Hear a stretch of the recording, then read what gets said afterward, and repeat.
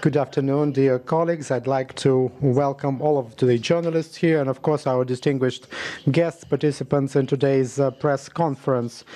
Today we have this event devoted to this anniversary, 20th anniversary, since the CTBT opened for signature in April. Russian President addressed leaders of all countries to show political will and join this treaty as soon as possible.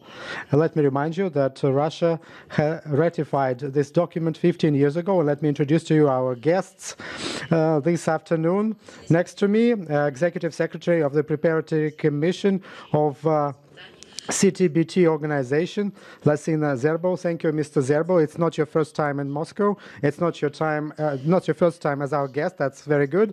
And our second guest, who is here for the first time, but we're also glad and we welcome him. We have the executive chairperson of UN Monitoring, Verification and Inspection Commission, Mr. Hans Blix, and from 1981 until 1997, he had been the foreign minister of Sweden, and from 1991 and 1997, he was also the IAEA general director.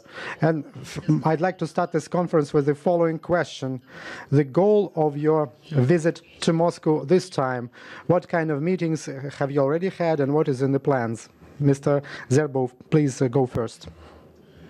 First, thank you so much for having me again and joining me, Dr. Blix, who is a member of the group of eminent person of the CTBT. The reason why we're here today is we're coming to a seminar organized by the Center for Energy and Security Studies, which is chaired by Anton Klopkov.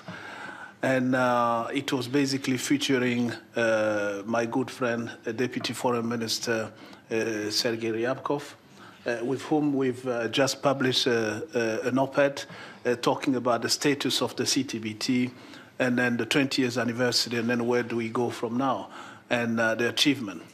And also giving an opportunity to exchange with Russian think tanks and talking indeed about Russian unwavering commitment to this treaty, the CTBT, as mentioned by President Putin a week ago. I think it was quite timely that those events coincide so much to a point where we're able to discuss those issues and then see where we go from here, and then take stock of what was achieved for the past 20 years. Спасибо, господин Бликс. Thank you, Mr. Blix, or Dr. Blix. Please follow up on what has been said. Since the comprehensive test ban treaty was concluded that would prohibit all states in the world from testing nuclear weapons, and that treaty has been signed and ratified by a great many states, but not by all. Indeed, 8 countries still need to ratify it, and among them China and the United States.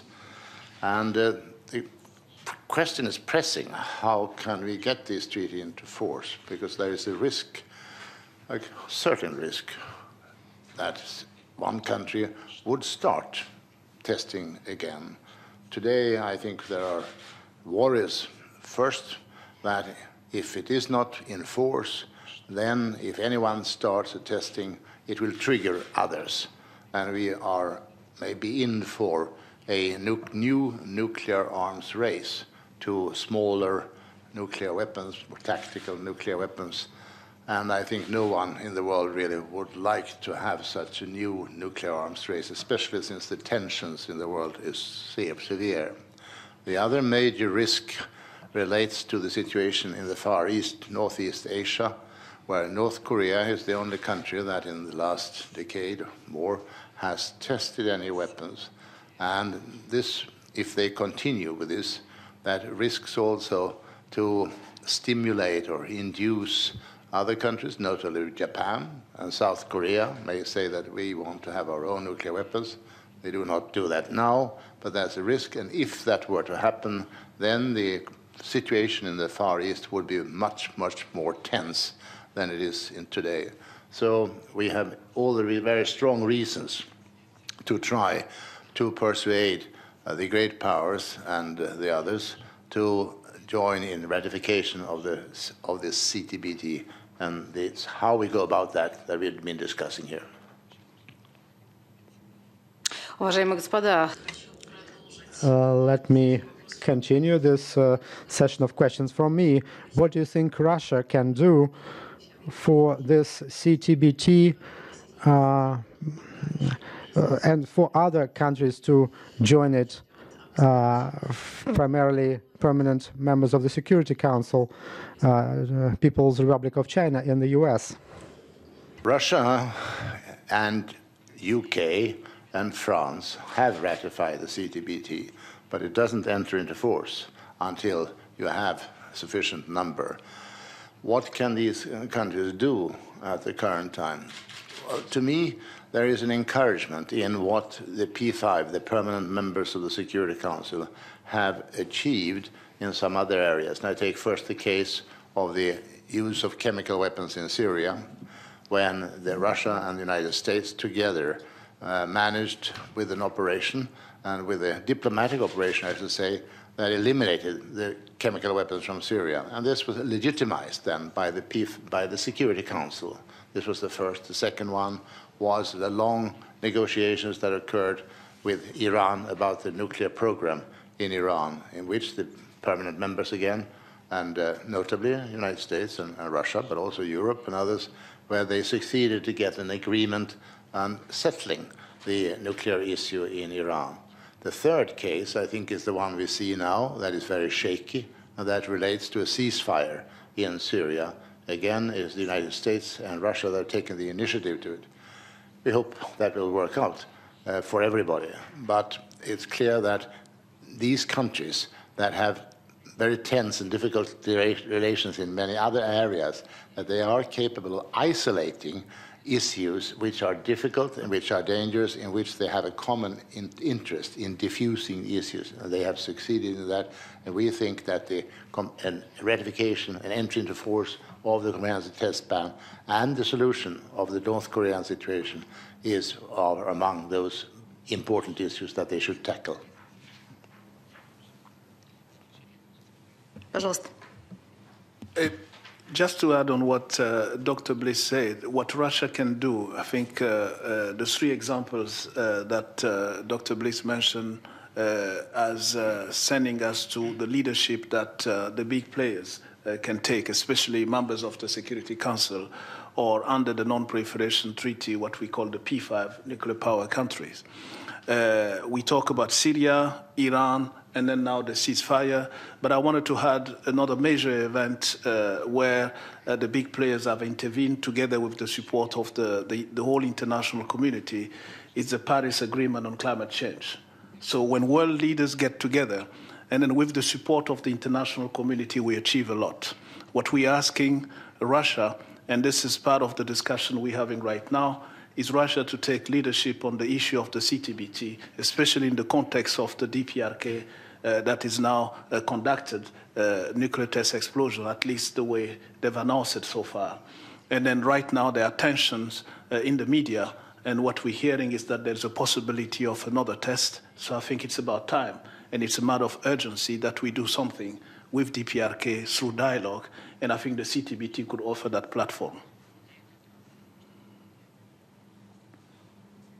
Да, господа, вы уже упоминали.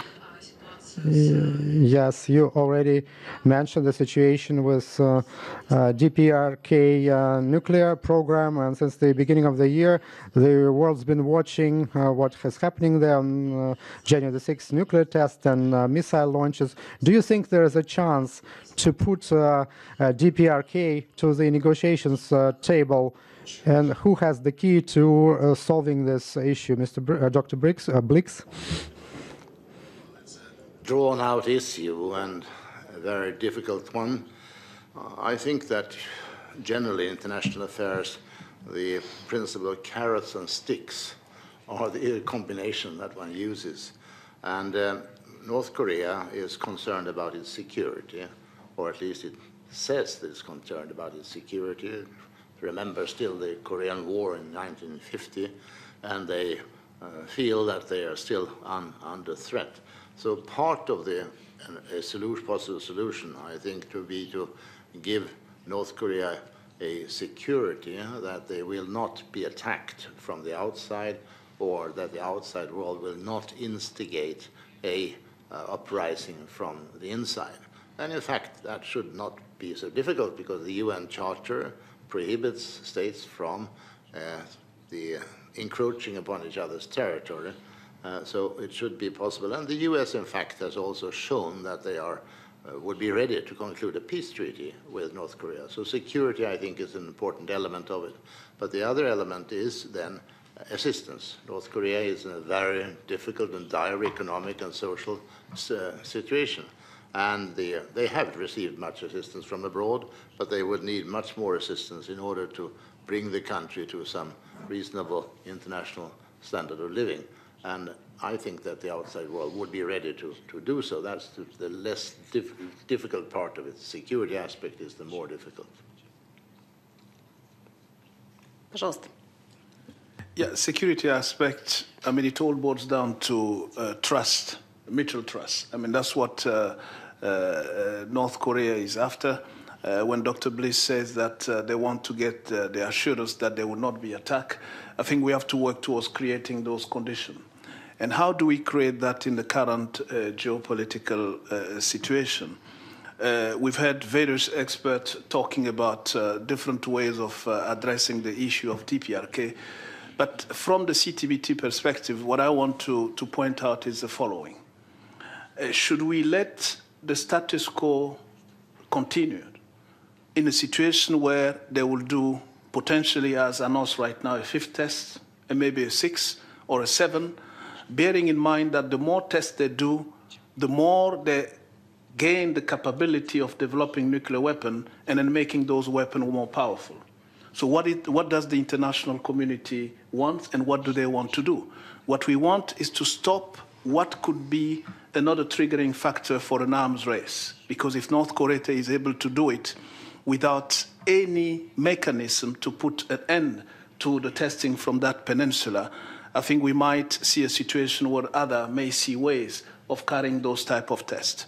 So the only way to do that is through dialogue. And your question was, how do we bring them through dialogue? I mean, the same way we managed to bring Iran around the table and then to discuss with the 5+1 or 3+3, it's called in Europe, I think we can do the same. We can find a way to resume the 6-party talks. How do we find that way? We offer a platform. And we at the CTBT, CTBT at 20, as we say, in June 13, we're calling upon all actors in arms control and non-proliferation to come and reflect on where the CTBT stands today and then where can we go from now. And if we offer this platform, it could be a platform to bring a discussion on the DPRK and then find an embryonic way of restarting the 6-party talk to that effect.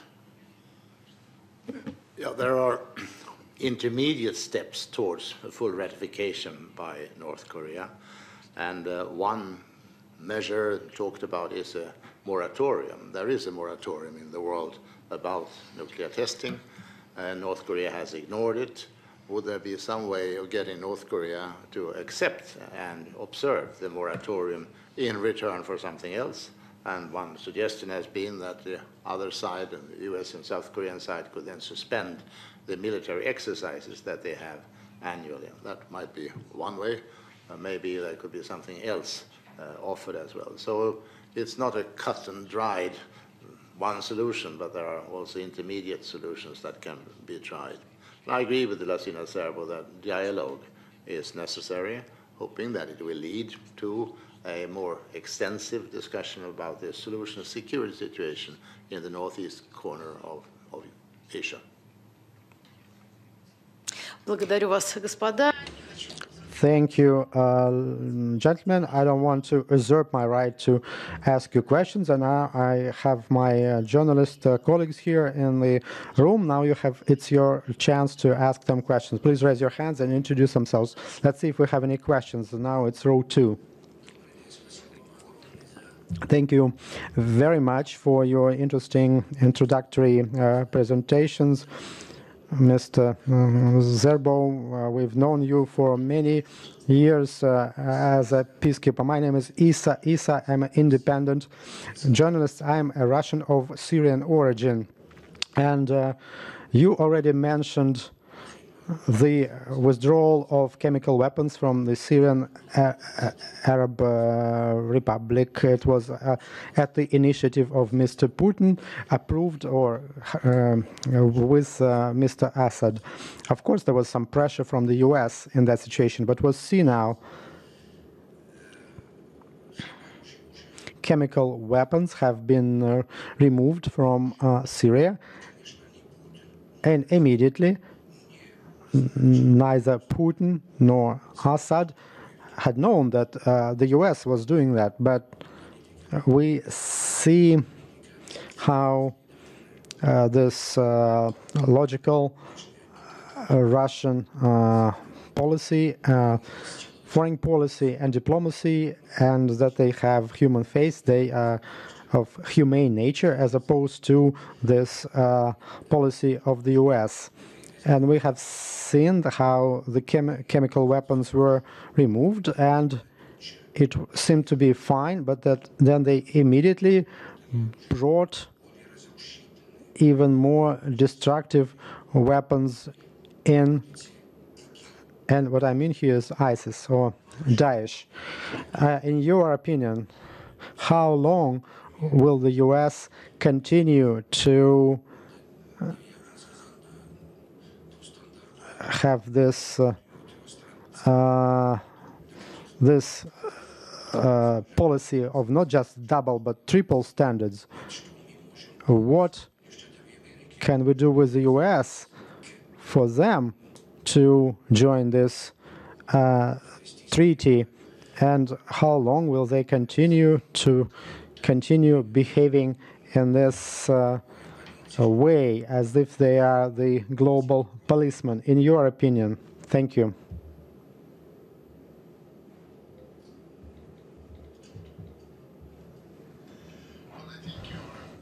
About two matters that are not directly linked. The first is about the chemical weapons in Syria and what followed, and the other is about the US joining and ratifying the Comprehensive Test Ban Treaty. I mentioned the Syrian situation because I think it is a good example, a very good example of how a very tense and dangerous situation could have developed into something very ugly if there had not been this agreement, and if Russia and the United States had not both weighed in with their influence on the situation. We'll remember that President Obama had stated that if Syria were to use weapons of mass destruction, that would alter his calculation, which would have taken as a threat that the United States would attack Syria. And instead of that, there was an agreement between the US and Russia to exert their influence to get Syria to ratify the Convention Against Chemical Weapons, and this was carried out even during a civil war. That was a very great event, and I think that one reason why Obama was anxious to have this solution, he said recently that he was proud of the decision that they did not go in with weapons, but they went for the diplomatic solution. One reason was that if they had bombed targets in Syria, no one knows where it would have ended. It's easy to start a war, but it's also easy to let it go on. I think he was influenced by that. He also said that he was influenced by the fact that they would not have had authorization from the United Nations to do it, and I think that was an important part of it. So to us, in this context of the Comprehensive Test Ban Treaty, what the Syrian case shows is that cooperation between Russia and the United States in an isolated case, in an area where they are still very much against each other in other conflicts, nevertheless they are succeeding in isolating it, and this is what we now think they need to do in relation regarding the Comprehensive Test Ban Treaty. Now, as to the U.S. Senate, I think it is the policy of the Obama administration to ratify the Comprehensive Test Ban Treaty. President Clinton failed in that in 1999, I think it was. The Senate rejected it, and I'm sure that no American president would like to bring it to the Senate without a certainty that they would get it through. Today, they would not get such a certainty, and that's why they do not submit it to the Senate. But we also hear that Rose Gottemüller, who was Representative of Carnegie here in Moscow and who negotiated the START treaty, that she is carrying out what she terms a educational phase in the United States. And I think that with the awareness and growing awareness in the US about the danger of a new arms race and the danger in Northeast Asia, that yes, within time, not before the presidential election, certainly not, but within thereafter, new election, there might be a better hope for it. And meanwhile, perhaps the P5 can work for a strengthening of the moratorium that we have. I mean, 2 points that I would like to add. If I start with Syria, the point that I want to add is that Syria happened in terms of dismantling the chemical weapon because there was a catastrophe, because we waited for a disaster in the use of chemical weapon before the international community reacted and then get on to securing the removal of the chemical arsenal and then getting Bashar to sign the chemical weapon convention. So I want to link two other issues to that. First is that we missed an opportunity to move from the chemical to the nuclear field because we could have had Syria to sign and ratify the CTBT and then any other arms control treaty instead of only focusing on the chemical issue. So we missed that opportunity. But we don't have to wait for a disaster, for a nuclear detonation before we react on treaties like the CTBT or beyond. Or we don't have to wait for terrorists to put a hand on fissile material and then start worrying about them using dirty bomb. I think we don't do that because the Nuclear Security Summit is taking care of this. What we need is the same leadership that we've shown on Syria, the same leadership that we're showing on nuclear security to start something like that for other arms control treaty, meaning the Comprehensive Test Ban Treaty and then the FMCT, the Fissile Material Cut-off Treaty as well. And then the world will show that they care about international stability, they care about peace and security, they care about arms control, and then they care about non-proliferation. This is what we need.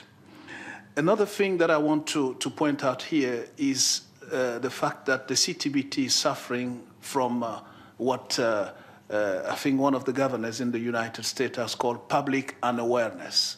Not many people know of the CTBT, but there are very few people who knew about the Chemical Weapon Convention too until we had Syria. We are in this 21st century where we tend to wait for crisis before we react, and that's what we have to avoid. And I think the education campaign that Rose Gottemüller is doing in the US is important. But that same education campaign should go around the world for people to know that there is a treaty that is seen today as an unfinished business. We say that this was the longest fought and the hardest, agreement to have brought the CTBT for signature.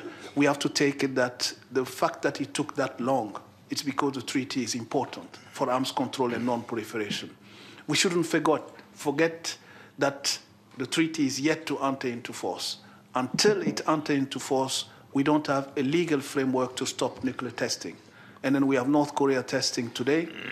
The only legally binding framework that will stop any other country from testing is a Comprehensive Test Ban Treaty. And I think it's about time that we get the necessary leadership to get it into force.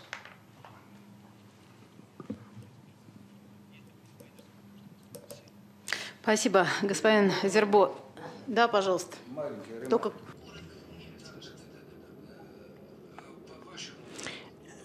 In your opinion, what's happening now in Syria, is it not a disaster? You never mentioned ISIS or Daesh. Russia is helping. Russia is fighting terrorism and the ISIS, and the US is feeding them cultivating them, giving them money, and instead of humanitarian aid, they deliver weapons, including lethal weapons there. Don't you think it's a disaster what's happening in Syria? Thank you. I think there has been a disaster for a very long time in Syria. It started as an uprising against the autocratic regime, an oppressive regime of Bashar al-Assad. And it developed into a civil war with interventions from the outside. Saudi Arabia, notably, on the one hand, and Iran on the other hand. So it was a sort of proxy war between Saudi Arabia and Iran. And I think would have been desirable, perhaps, if the US and Russia earlier had been able to exercise their leverage against these two states to reduce the fighting. Now ISIS has turned up in the whole thing. I think that the coming of ISIS is in part a result of the occupation of Iraq, when many disgruntled Sunni forces were freed and taken out of the army. But that's where we are now.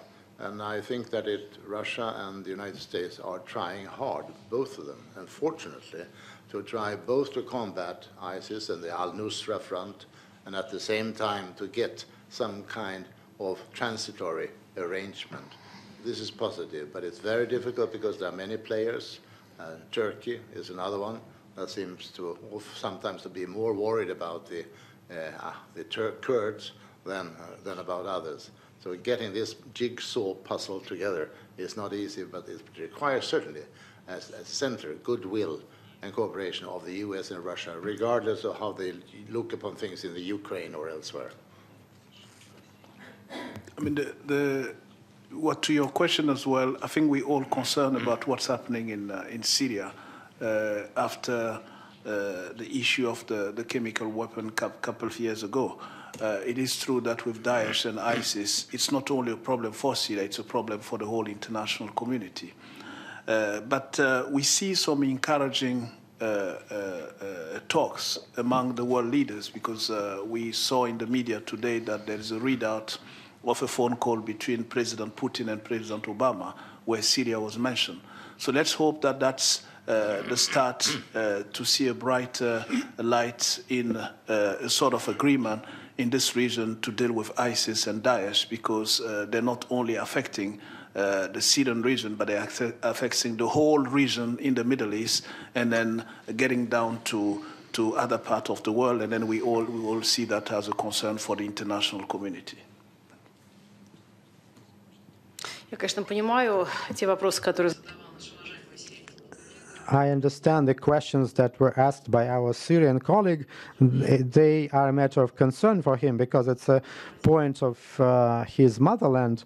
But let's get back to our main topic. We are talking about CTBT. And here's what I could ask you, Mr. Zerbo. After CTBT comes into force, of course, after it's ratified by the countries who hadn't done it yet, the organization of CTBT will have a unique mode of control to detect all nuclear explosions. The monitoring or verification mode is existing even now. Now already you can use different stations to monitor the level and power of explosions that do take place. Let's go back to North Korea and to that test that took place on the 6th of January. Back then they said it was thermal nuclear explosion, but many experts doubted that. They said that the capacity was not, the power was not big enough. Please throw some light here. What kind of explosion was that? Was that really powerful? Was that really of thermal nuclear nature? First of all, let me go to our verification regime and then the international monitoring system. This morning, Dr. Blix was talking about the unique nature of the organizational framework that we have right now. The treaty is yet to enter in force, but the organization is fully operational. Let's put it this way. When I say fully, we've put in place all the mechanism, technological mechanism, to be able to detect any nuclear test explosion anywhere on Earth, underground, underwater, and in the air, together with the national technical means of the countries. So we're pretty confident at 90% that we're able to do so. So we've put in the hand of the international community the deterrent to any potential country who would like to violate this treaty. So that's the main achievement of the international community with regard to the CTBT and its international monitoring system right now. But how far this international monitoring goes, I think that bodes to your question with regard to whether we're dealing with the thermonuclear tests or not. First, I would like to say we shouldn't even dealing with a test to start with. Any tests shouldn't be in this 21st century in the first place. The CTBT and its verification regime, the international monitoring system, is not in a position or not set or tuned to go in a difference between a thermo or a hydro or whatever bomb we can talk about. What we care for is to stop any nuclear test explosion in the process to develop a nuclear weapon. It is true, we've all heard about the speculation that this explosion wasn't big enough to be a thermonuclear explosion.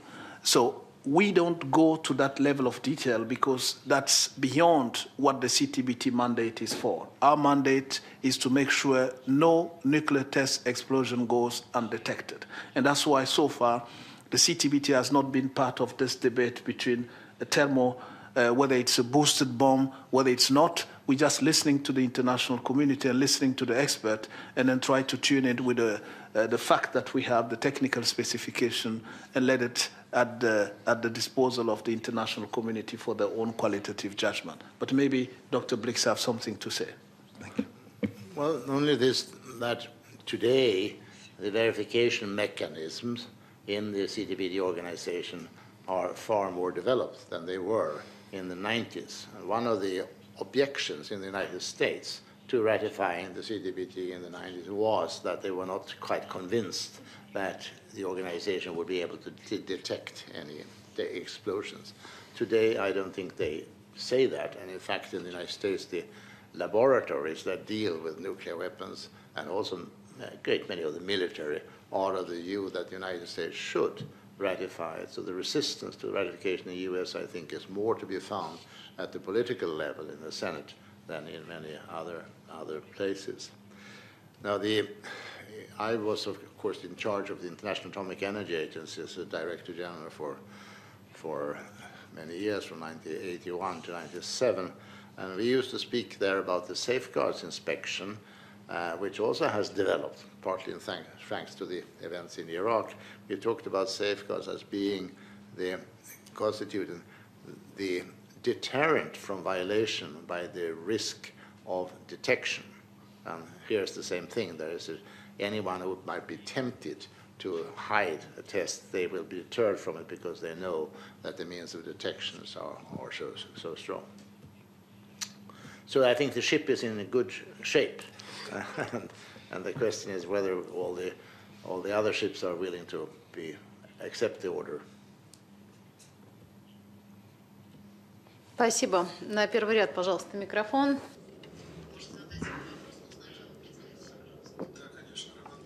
Roman Melnik from Rare Lands magazine. I have two brief questions. 20 years is long enough to understand that some countries are going to sign the treaty and follow it, and there are some countries who don't care about it, and I think it's quite obvious their position. Wouldn't it be simpler to recognize that the treaty failed if some serious members of the nuclear club don't want to ratify it and don't want to have it come into force? That's my first question. When you were giving examples of successful cases of international cooperation, you mentioned Syria when both countries, the US and Russia, influence the chemical weapon situation. But what about Russia is in favor of this CTBT agreement? The US de facto is showing their position by not ratifying it for 20 years. Who could be this third party who could, together with Russia, or Russia together with this third party, could influence the US and China? Thank you.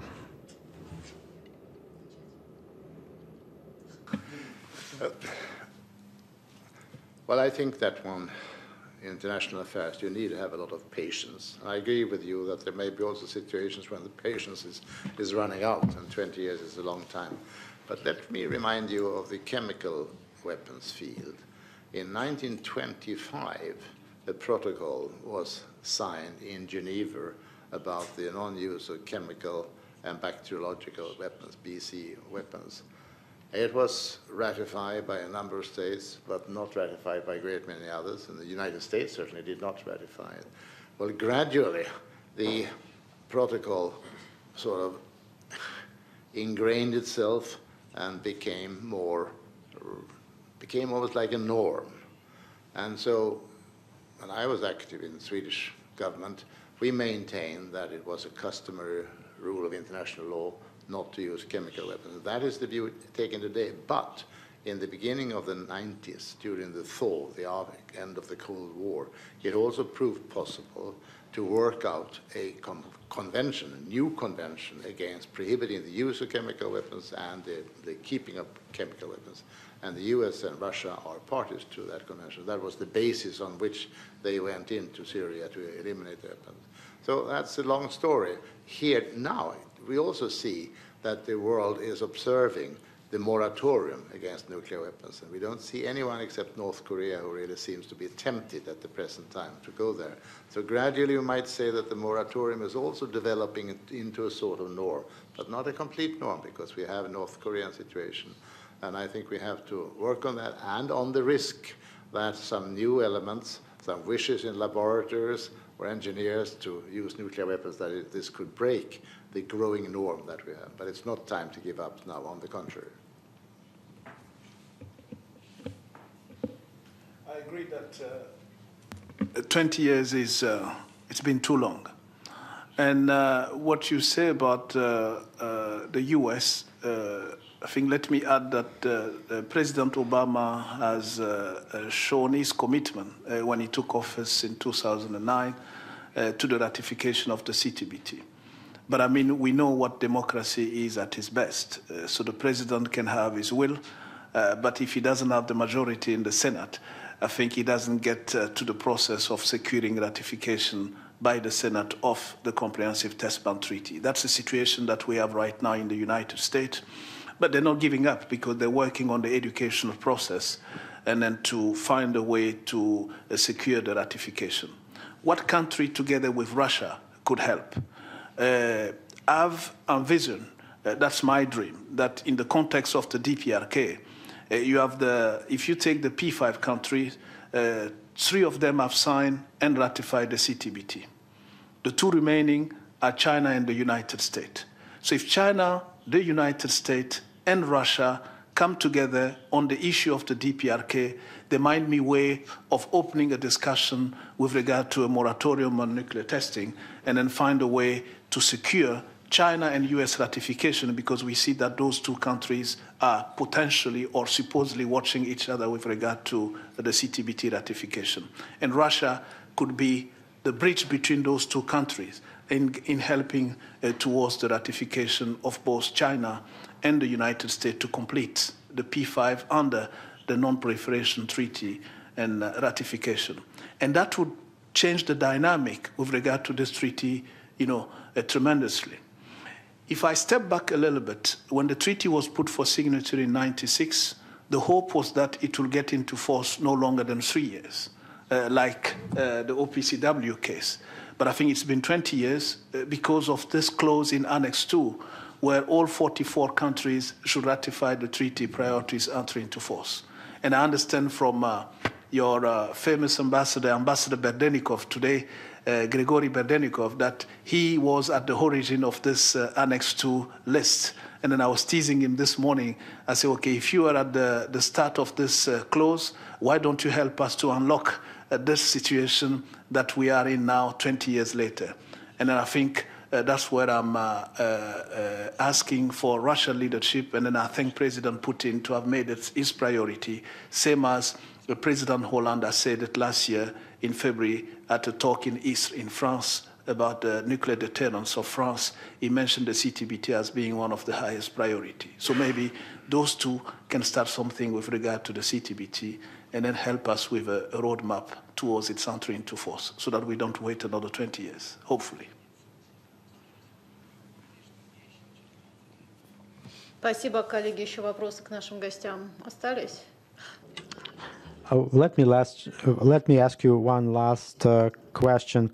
Another sphere where Preparatory Commission works is helping to prevent tsunami and environmental protection. What do you do in that area?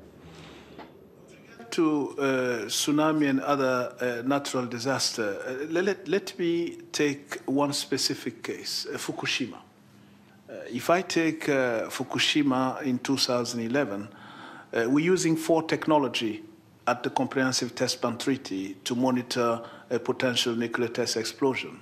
Those 4 technologies are seismic for underground, hydroacoustic for underwater, infrasound, and radionuclide for what's happening in the air. Radionuclide being the smoking gun that will give the nuclear nature of an explosion. So those 4 technologies were put to test during the Fukushima accident. Why? Because the seismic and the hydroacoustic for the earthquake and the tsunami, the infrasound for the explosion of the nuclear power plant, and then the radionuclide for the dispersion of isotope around the globe, that we were the only institution to be able to give an idea on how it's dispersed around the globe. So this is how, together with UNESCO, IOC, we've set up what we call our contribution to International Tsunami Warning Organization, whereby we provide data from our international monitoring system to contribute to the warning system that countries are setting up in order to give an alert well in advance in the case of an earthquake and or a tsunami. But we do far more, as you said. We contribute to environment issue, to a point even we add something to climate change, because when you talk about ocean warming, I think we have some application that researchers are using to that effect, and then many more. I think maybe Dr. Blix would want to add something to that, but I think there's far more that we can do beyond the nuclear test explosion. That is our first mandate, supposedly. If I were to add something, it would be to say that there is something very curious about a treaty that is in operation but not in force. It's admittedly worse if you have a treaty that is in force but it's not in operation. But it's not good enough as it is. We need to get it into force. This is a part of the efforts to restrain armaments, nuclear armaments in the world, and the rest of the disarmament field is a very sad story. The disarmament conference in Geneva has been in coma for 2 decades, nearly. So we are very badly off, and we have a rearmament going on in the world, and we need to break that. There's a focusing upon nuclear security and a focusing upon a comprehensive test ban, but don't let us forget that there are also something that approaching 20,000 nuclear warheads in the world, most of them in the United States and Russia together. So I think there is a tremendous responsibility for these 2 countries to go ahead and to lead. Ну что ж, уважаемые господа, я хочу поблагодарить вас. Thank you, gentlemen, for finding the time in your schedule to come and visit us here at Россия сегодня. I will be glad to see you back here, and I wish you productive work here in Moscow, and goodbye. Come again. Thank you.